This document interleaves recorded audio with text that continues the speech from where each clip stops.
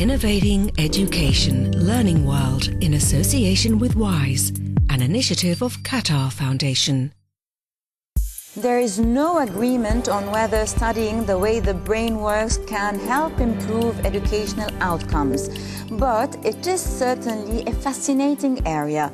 Let's find out more about neurosciences and hear what the experts have to say. How do people get to learn a new language, read, or even solve problems? When it comes to languages, why can't foreign speakers pronounce sounds as easily as native speakers? We went to the US and asked some neurological researchers to explain. The Teachers College of Columbia University in New York, founded in 1887, has a tradition of innovation in education. Today, they are studying the electrical activity of the brain to try and understand how people learn new languages, read and solve problems. Bub, bub, bub. It's a little bit hard for me to say them even, but it's bub and bub. And those are sounds that matter in, the vowel sounds matter in American English. So just how quickly do we recognise sounds? In fact, it's not really a problem producing the sounds, it's a problem perceiving the sounds. At the level of the brain, we can see that. Can anybody guess what kind of task might have been occurring here, just based on where the activations are? Up at the top here is the front of the brain. Yeah. You can tell something about what the brain is doing just by looking at where the activations are. So you can actually predict what letter somebody is looking at by looking at where the brain activation is. It's remarkable, really. Teachers from all kinds of institutions find these studies useful. A lot of what we do is close. Definitely not.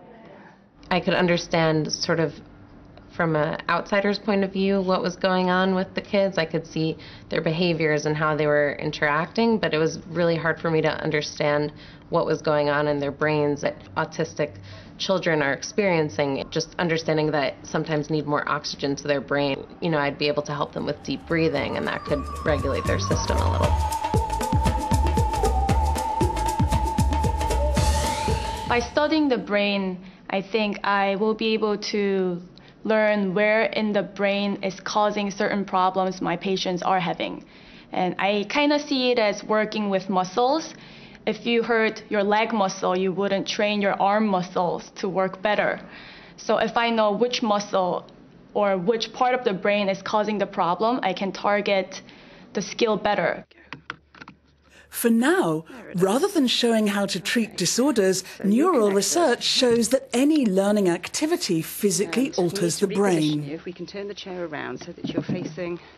For students at Teachers College to be able to think about that, they do find it really kind of invigorating and exciting to know that they're having that kind of impact.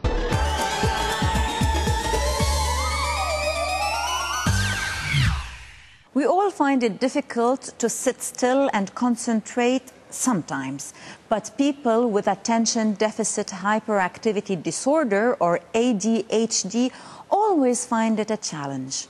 Neuroscientists are trying to help. We find out how in this report from Canada.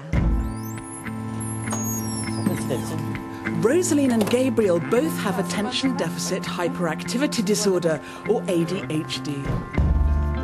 For children like them, listening to a teacher, staying focused on an exercise, or even just sitting still on a chair can all be major challenges. I'd say it's more difficult to concentrate and listen to the whole lesson when I want to move about the whole time.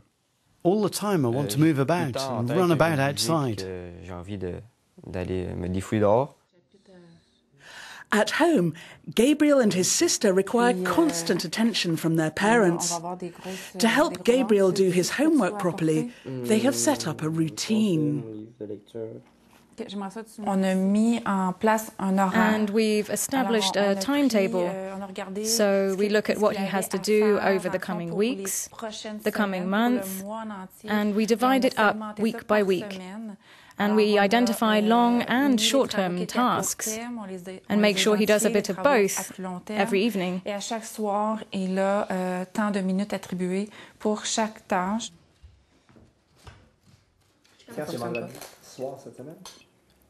But can neuropsychology give teachers techniques to boost attention in the classroom? We use a stress ball, for example, and this allows students to contract their hand muscles, which helps them pay attention. We also use large elastic straps that attach to the legs of the chair in front so that the child can push against the elastic with their feet, and that stimulates attention too. An estimated 5% of children have ADHD, although the jury is still out on treatment options. Ritalin and other types of medication can be good tools for certain problems. It all depends on getting a good diagnosis. With a correct and thorough diagnosis of our neurologically caused attention deficit condition, the best tool is in fact medication. Notre bon outil reste quand même la médication pour ça. But there are other treatments too. For example, Cerebrogym is an educational game aimed at boosting concentration and overcoming impulsive tendencies. These are exercises developed by speech specialists and neuropsychologists in hospitals to develop cerebral function.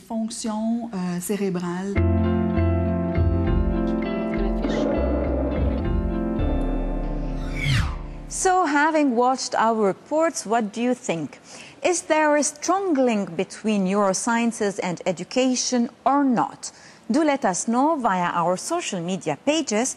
But before you log on, let's hear the differing opinions of two experts. Perhaps they will help you decide. What are the links between neuroscience and education? For experts like American neurologist Judy Willis, they are self-evident. But for others like Dorothy Bishop, a professor of developmental neuropsychology, it's too early to make the link. There is a big movement trying to integrate neuroscience and education, but I'm dubious as to whether there are any real applications as yet. I think it's too early days to really start implementing neuroscience in the classroom. We're finding out a lot from neuroscience about children and brains and how children's brains develop, but it's hard. I find it hard to see how you would take that straight to educational practice. Neuroscience is already saving billions of dollars with regarding education. There have been so many neuromyths. Until we had the neuroscience to investigate, people were spending money on exercises so they could exercise their right brain, exercise their left brain.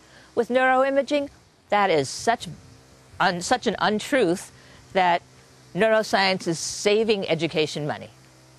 It's providing a right-now picture of what's happening in the brain. We could use that to test any theory or intervention.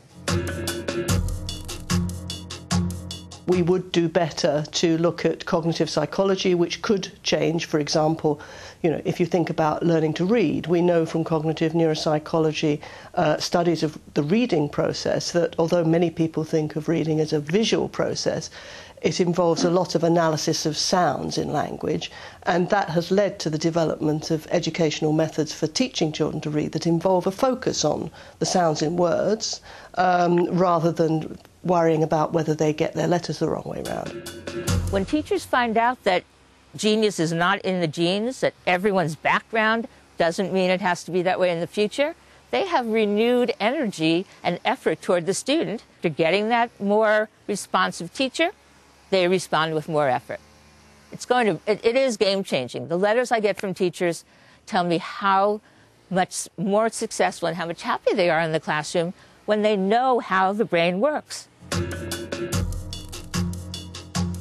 But The Bridge Too Far was actually the title of a paper that was written about 20 years ago by a man called John Brewer in the States, who's a very eminent person in this field, who made exactly that point and said he felt we were trying to go straight from neuroscience to education, and what we needed in the middle was cognitive psychology. And I think he said it 20 years ago, but it needs saying again.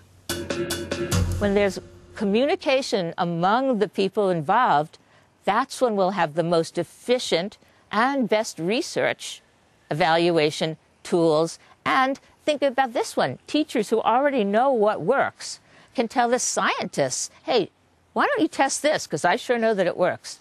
That will be an enduring bridge, and there'll be 3 branches to that bridge: the cognitive neuropsychology, neuroscience, and the educators. That's it for now. I hope you've enjoyed the program. We look forward to seeing you again next week. Goodbye. Learning World in association with WISE, an initiative of Qatar Foundation.